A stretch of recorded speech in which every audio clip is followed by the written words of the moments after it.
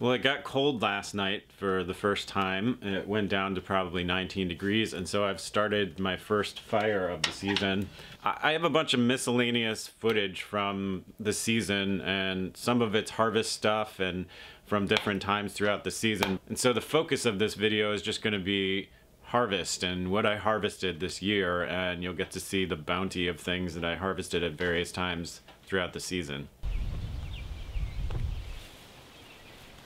This is a strawberry bed that I got going 2 years ago actually. I planted it, and then last year I had a huge crop out of it, and this is the second year for it, and that's what I'm harvesting today.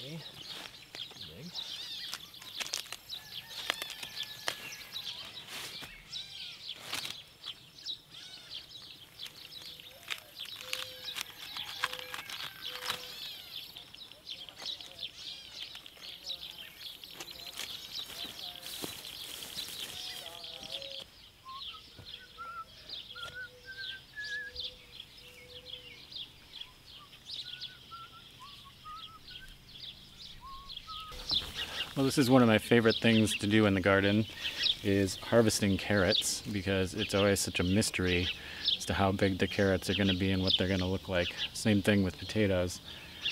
This is an early, like a spring planting of carrots, which I don't usually do here because carrots seem to get carrot maggot flies, and the larva or the little worms will tunnel through the carrot root and make them look really ugly. But it seems like this year I didn't get any, so I'm surprised. Just happened that I was like out here and I was like, why not? I've got extra space, I'll plant some carrots, and it turned out really good actually. So I'm gonna look here and find where there might be some good carrots. Sometimes I like to try to just yank them, and sometimes that's what happens. So you have to dig around them. This one actually is going to be ugly. It's a great example, but I did already harvest some before I decided I would do a little bit of a video. And those ones look nice.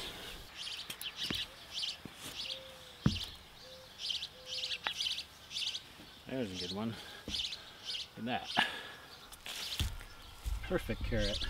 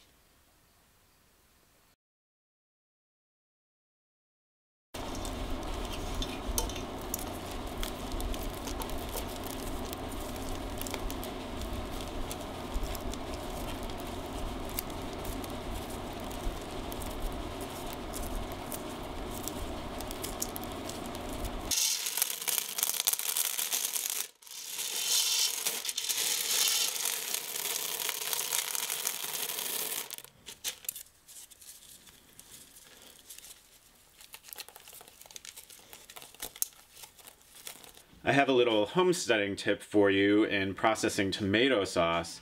I've found in the past that I used a lot of fuel trying to boil down tomato sauce because it has so much liquid in it. And so now when I get tomatoes in from the garden, I have indeterminate like heirloom varieties of tomatoes, so I don't usually get like a huge volume of them at once. They sort of trickle in, and as I get them in, I cut out the bud scars, and then I put them into freezer bags and I freeze them, and then I wait until I get enough in the freezer to make a batch of tomato sauce, and then I take them all out. I let them thaw out, and the clear liquid tomato juice comes out of them, and then I just drain that off. And so I don't have to spend all that time in boiling down the sauce, and you end up with just in the bag the pulp, the skin, and the seeds, and you can put that through a food mill, and then you get an already thickened sauce, and you just cook that down for a little while. You don't have to take all of the moisture out of them. You don't have to take all of the liquid out. You want to keep a little bit of that in there and then boil it down. Of course, that liquid does have sugars in it, and those sugars would get concentrated in the sauce if you boiled it down. It's just, this is a, you know, a faster way of doing it, and conserves a huge amount of fuel and time.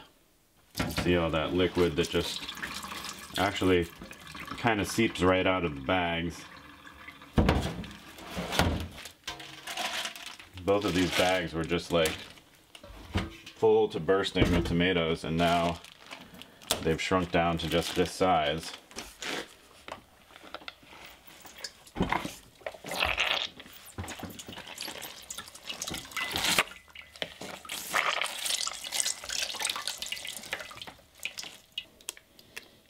Alright, it's already really thick.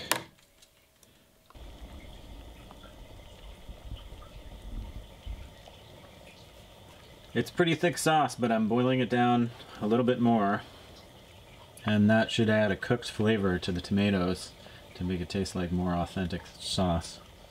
And then I figure I'll just wait, and when I use it, go to use it, I will add the onions and the garlic and all the spices and herbs. Just gonna make a salted, thick tomato sauce now. This is a haul of pumpkins and watermelons and a couple of muskmelons, but these were sort of an afterthought. We had tilled up some extra beds for the growers co-op, and they weren't getting planted, so I just decided to plant some melons and pumpkins in there because that's what I wanted. And so I didn't really have to do much to tend them, just mulch them and then weed them a little bit. I'm taking a little break from the foundation work and going to check out some of these watermelons that I harvested. So now I'm going to cut them open and see how they look. Oh yeah, I think that's pretty good. Make a nice little snack. Sometimes I have trouble figuring out when to harvest watermelons, and they tell you the like dry tendril nearby to the watermelon as an indicator, but it doesn't seem to work. Let's see what they look like. That's really good. So I've got this massive bed of sunchokes, or Jerusalem artichokes here, and this started out as a project with Vic last year.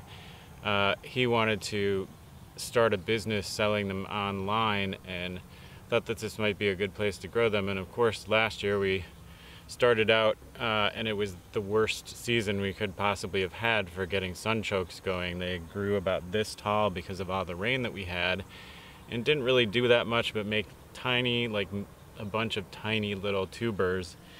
So it was less than ideal, but I kind of dug up what I could and replanted some of them in this bed. And then of course this year we had an ideal season and they were already somewhat established, so they just went nuts. And now I'm in the process of digging them up, and it's kind of a big project, but you know, I always enjoy digging up tubers because it's like this little treasure that you're digging out of the soil. You never know what you're gonna find, but I'm finding a lot. There's some of a purple variety and some of white varieties. Seems like there's a lot here, but you know that when you dig up Jerusalem artichokes, you can never get them all out of the ground, and so I might have to deal with these for years to come.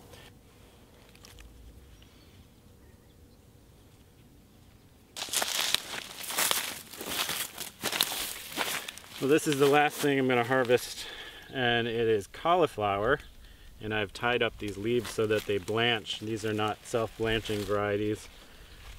And we got that hard frost last night, like 19 degrees, maybe even lower.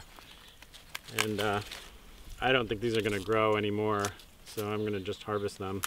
They're not huge, but it's something, and I love cauliflower. But this is today's harvest. There's actually a couple more heads that are tiny that I could harvest too. All right, well, thanks for coming on this little walk through the season. It was a pretty bountiful year for me. And subscribe to my channel right up here, and also visit my website if you want to, hardcoresustainable.com, and check out my playlist and other videos below, and keep on watching.